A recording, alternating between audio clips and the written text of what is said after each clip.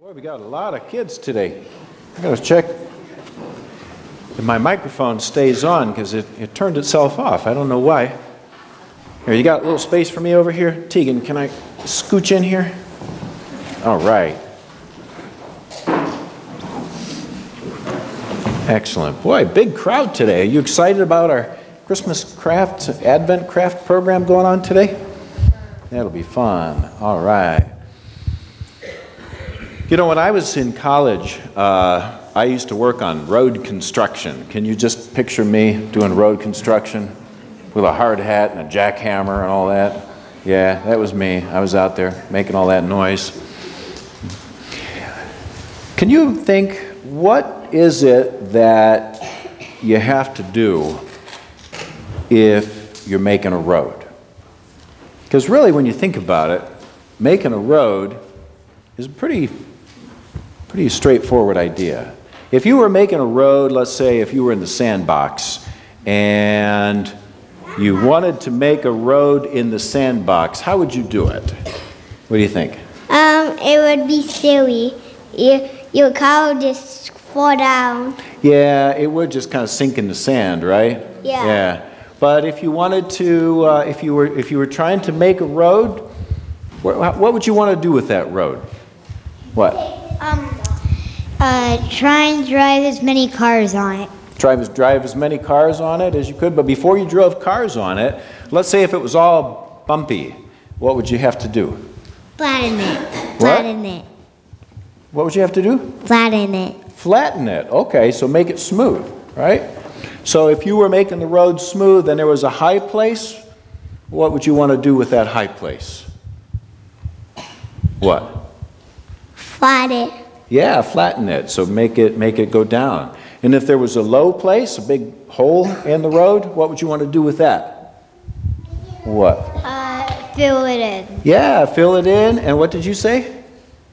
Make it a little higher. Make it a little higher, right. So road repair, when you think about it, is just doing two things. You take the low places and you make them higher. And you take the high places and you make them lower. And when you do that, then you make a nice smooth road so that your car can go over it and it won't be too bumpy. What? And then you make cars. And then you make cars. That's the last part of the problem, yeah. Then you go inside of your house. And then you go inside of your car, right. And then you get out the Cheerios and make a big mess in your car, right? And you have a garage to put your car in. Sometimes. That's the hardest part, yeah, getting a garage and a house and all that, yeah. I see you guys are really thinking ahead. This is good. It's good. Our garage is messy. What's that? Our garage is messy. My garage is messy too, yeah. I'm glad to know I'm not alone. So why are we talking about roads? Well, there was an old guy who lived a long, long time ago, and his name was Isaiah. And he talked about preparing the way of the Lord. And John the Baptist heard what Isaiah said, and he said, that means prepare the way for Jesus.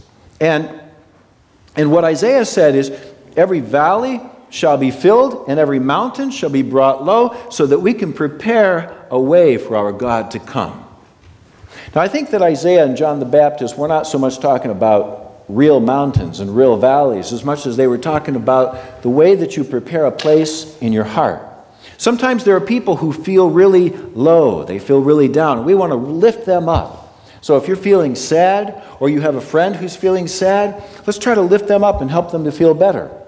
Or sometimes there are people who have too much and they need to share it. So those are like mountains that need to be brought low. Or sometimes there are people who think that they're so great that they're, I don't know, they're kind of full of themselves, right? And so Jesus is saying, let's take those high places where we're maybe too proud and bring it down a notch. And take the people who are feeling sad and see if we can lift them up. And when we do that, then we're preparing a highway for our God.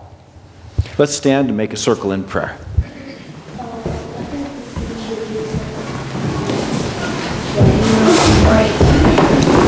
Lots of kids today. I really like to see so many people here. I think you make Jesus happy too when he sees that many people come together. Look at the screen. Did one of you do that? No. Did you spill something? George, really? Oh my goodness. And Tristan too. All right, you're going to have to clean that up. All right? Lord Jesus, we pray that we can prepare a highway for our God. Help us to prepare a road in our heart in which you may enter. By the way that we treat others, by the way we share what we have, by the joy and the kindness that we show other people, let us prepare a way on which our God may come. In Jesus we pray. Amen. All right. Good job, guys. Scripture today is from Isaiah chapter 40, verses 1 through 11. Comfort, O comfort my people, says your God. Speak tenderly to Jerusalem and cry to hear that she has served her term, that her penalty is paid, that she has received from the Lord's hand double for all her sins. Penalty is paid for all her sins. A voice cries out, in the wilderness, prepare the way of the Lord. Make straight in the desert a highway for our God. Every valley shall be lifted up, and every mountain and hill made low. The uneven ground shall become level, and the rough places made plain. The glory of the Lord shall be revealed, and all people shall see it together, for the mouth of the Lord has spoken. A voice says, cry out, and I say, what shall I cry? All people are grass, their constancy is like the flower of the field. The grass withers, the flower fades. When the breath of the Lord blows upon it, surely the people are the grass. The grass withers and the flower fades, but the word of our God will stand forever. Get up to a mountain, O Zion, herald of good tidings. Lift up your voice with strength, O Jerusalem, herald of good tidings. Lift it up. Do not fear. Say to the cities of Judah, here is your God. See, the Lord God comes with might, and his arm rules for him. His reward is him, and his recompense before him. Before will feed his flock like a shepherd. He will gather the lambs in his arms, and carry them in his bosom, and gently lead the mother sheep. Thank you, David. The second lesson today comes from the Gospel according to Mark. In fact, this is the very beginning of the Gospel of Mark, chapter 1, verse 1. The beginning of the good news of Jesus Christ, the Son of God. As it is written in the prophet Isaiah, see, I am sending my messenger ahead of you who will prepare your way. The voice of one crying out in the wilderness, prepare the way of the Lord. Make his paths straight. John the Baptizer appeared in the wilderness proclaiming a baptism of repentance for the forgiveness of sins. And the people from the whole Judean countryside and all the people of Jerusalem were going out to him and were baptized by him in the river Jordan, confessing their sins. Now, John was clothed with camel's hair, with a leather belt around his waist, and ate locusts and wild honey. And he proclaimed, the one who is more powerful than I is coming after me. I am not worthy to stoop down and untie the thong of his sandals. I have baptized you with water, but he will baptize you with the Holy Spirit. And here ends our reading. There are lots of parts of the Bible that can be difficult for us to figure out, which isn't surprising when you think about it. Lots of images in the Bible are very remote from our own experience, right? After all, you've got a book that was written thousands of years ago, at many different times throughout history, and many it was a very different cultural context. There were different religious rituals and different ethical standards and different laws. It's an ancient language that we don't understand. Even just some of the basic images we can try to understand, but it's kind of difficult to really understand, for example, the image of a leper who was in exile from the community. We can try to relate to that, but we weren't there, and we don't really know what that was like, or what was that problem that was existing between the Jewish people and the Samaritans, and there was this long-standing feud. And so we try to grasp some of these things, but it can be difficult. But once in a while, when you read the Bible, you come across an image that needs no explanation. An image that we really understand. An image that we really can relate to. And today, this morning, we have one of those biblical images that is just made for the people of Ohio. An image that Ohioans really get. Road repair, right? That's one that we can figure out pretty easily. You know, when you think about it, as I mentioned, road repair is a pretty straightforward thing. You take the low places and you make them high. You take the high places and you make them low. And John the Baptist quotes what he heard from the prophet Isaiah in chapter 40. A voice cries out in the wilderness, prepare the way of the Lord, make straight in the desert a highway for our God. Every valley shall be lifted up, every mountain and hill made low, and the uneven ground shall become level, and the rough places a plain. And then the glory of the Lord shall be revealed, and all people shall see it together.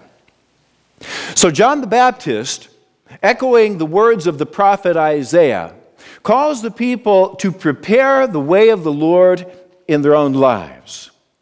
Advent could be considered this way. Think of it this way, that your soul is a construction zone. Advent is the time to put up the orange barrels around your heart. Advent is the time to put up a sign on your heart that says, under construction, right? Put on the hard hats of the spiritual life and prepare the highway for our God. Advent is a time of spiritual road repair. A time to pull out the spiritual bulldozers and knock down the mountains of pride and arrogance or selfishness, and to raise up the valleys of poverty and hurt and loneliness. As I mentioned in the children's sermon, when you reduce it to its simplest terms, that's all road repair really is. And sometimes that can be a big job because you got big mountains to move. But basically, you just want to raise up the low places, knock down the high places. And spiritual road repair is about that as well. Bring down the mountains of pride and selfishness and egoism.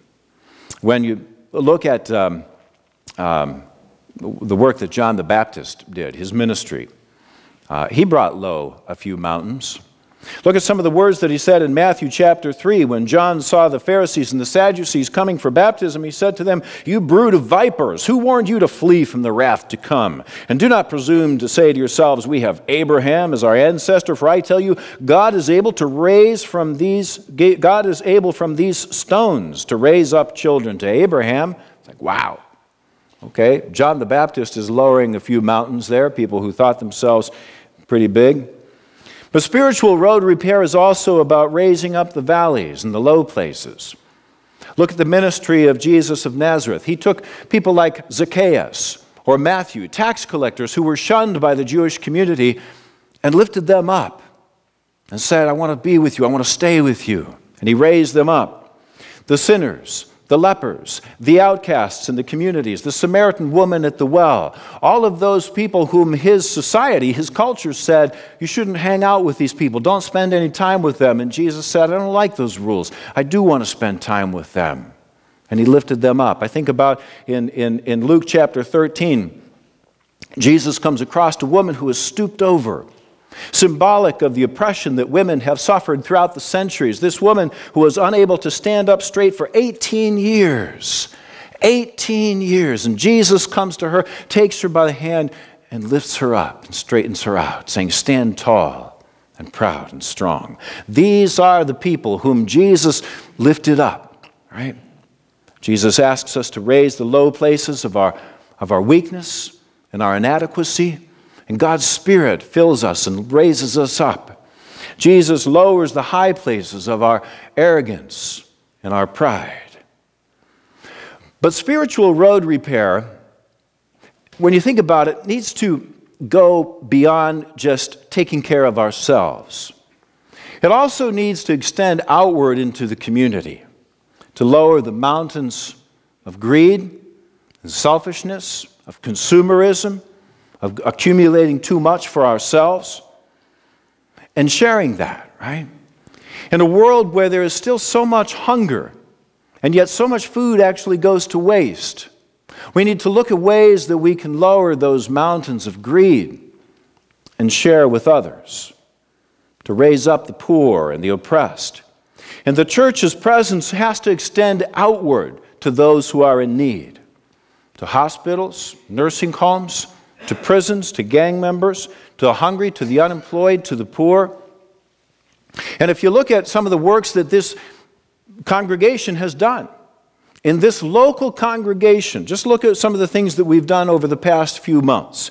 A few weeks ago, the back pew there was filled with oatmeal and applesauce. Every one of those boxes of oatmeal, every one of those jars of applesauce is going to go into a basket of food to be delivered around Christmas time to help families who are in need. How many times have you collected for the Feed My Sheep Soup Kitchen? The last time we were collecting cans of creamed soup. And again, these are ways that we reach out to help people who are in need. People of this congregation have adopted a group of children. About 10 children will receive clothing and Christmas gifts to make their Christmas more joyful because of this community reaching out to give them a hand and help them out. The Greenleaf Family Center now, for the 45th year in a row, they're receiving cookies that you have baked.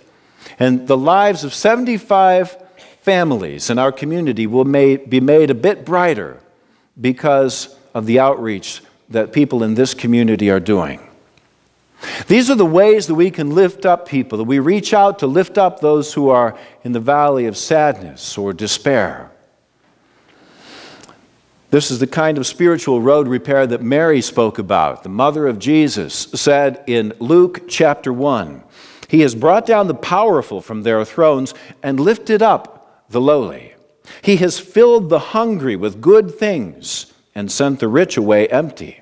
So Advent is this time to do that spiritual road repair, to construct a highway in which God may enter in our lives and in our community. And I'd like to tell you about a road that got repaired in El Salvador, the road to San Benito, and how one man single-handedly repaired that road and changed his life in the process. I went around to a bunch of different communities in El Salvador. One of them was San Benito, and I've got a few pictures here from San Benito. This is a family in San Benito. The people who lived there, of course, were extremely poor. Most of their homes didn't even have a floor, just a dirt floor. They lived in some very simple homes. So this is the inside of one of the homes. Let me show you the outside of another home. This would be a typical home there of the people in San Benito. No electricity, no running water. El Salvador was also a place of tremendous violence. It was literally, statistically, the most violent place on the planet for the whole time that I was there, with more homicides than any other place on earth. And that violence was a very real part of our ministry. Hardly a week went by that I didn't have a funeral for someone who had been murdered. So when San Benito, when the road was good, you could get there in a four-wheel drive vehicle. It took about an hour. If we could go to the next picture, this is the church building in San Benito. Now, I wish that I had a picture of the road there. But basically, if you look over that guy's left shoulder on the right side of the screen, you see the mountains in the background?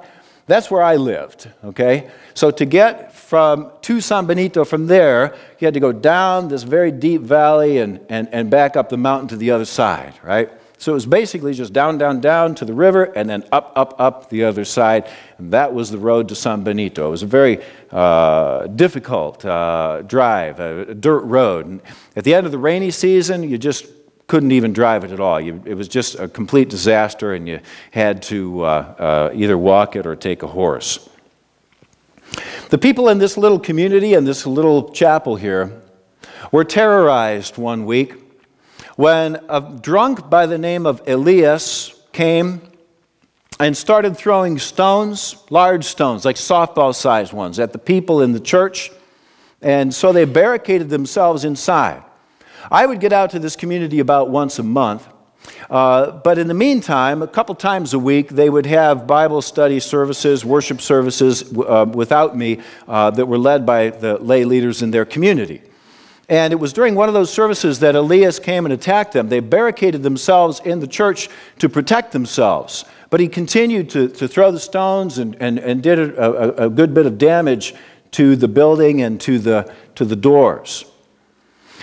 They came and they told me about that, and together we decided, well, we got to tell the police and file charges for his misconduct and for his threats that he had made. It was only a week after that a very similar attack happened, but this time the guy tried to set fire to the wood in the building while the people were, again, barricaded inside the building. So now you had 2 weeks and 2 times that this community at prayer had been attacked. Well, we filed charges against Bernardo also. Bernardo was the one who tried to set fire to the church. So now you've got kind of 2 situations that happened not very far apart that were very similar. Elias's attack and Bernardo's attack. But their response was completely different. Bernardo responded by saying that he wanted to kill me, and he wanted to kill the leader of the community, the lay leader of the community.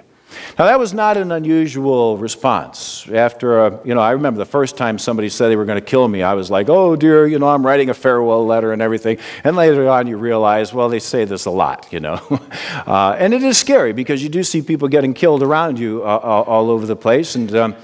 But it was the specificity of Bernardo's claims that got my attention. He went out and got a gun. And he kept saying to a lot of people that he was going to shoot me. And in fact, the guy with the general store in Teotepeque, our little village, refused to sell Bernardo bullets because he's like, I don't want to be part of this, So no, you're not buying any bullets from me. That's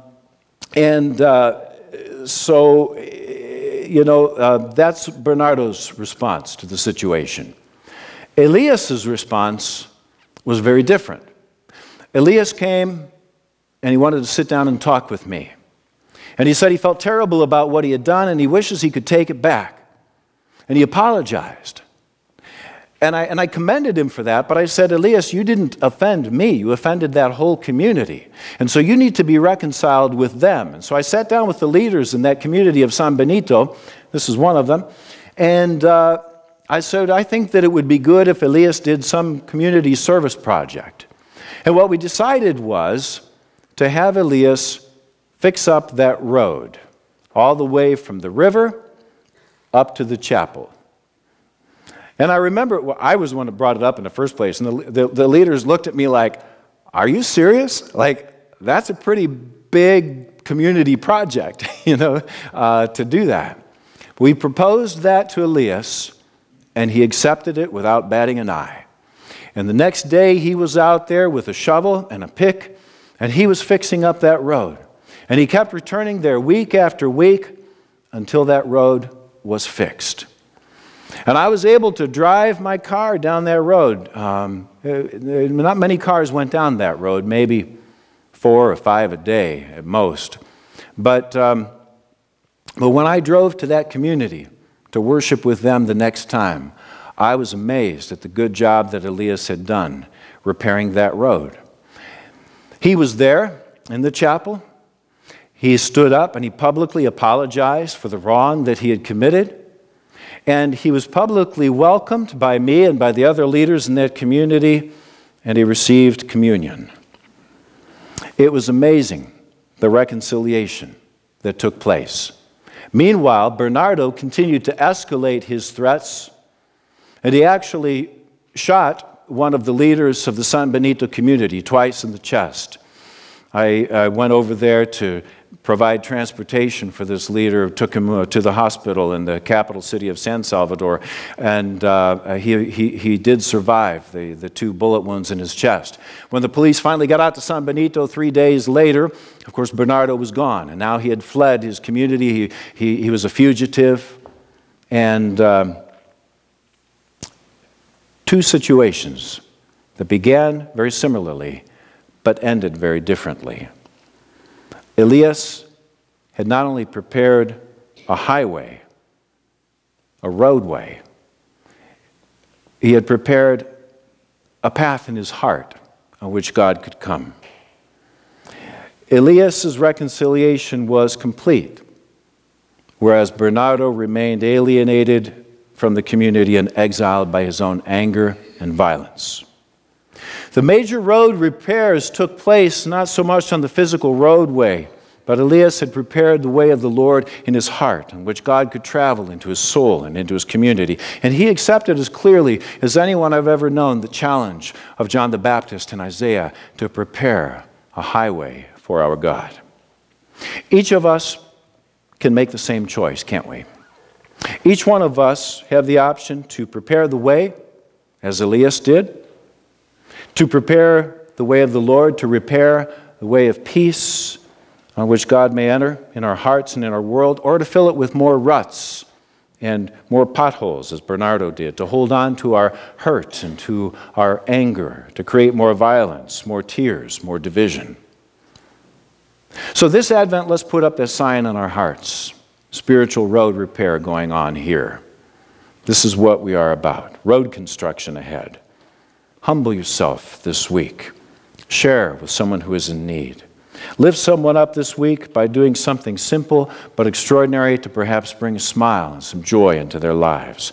Let's fill up the valleys of hunger, both physical and spiritual. Let's lower the mountains of arrogance or greed. Let's build a road on which God may travel to enter into our lives and to enter into this community and to change the world in which we live as we prepare the way of the Lord.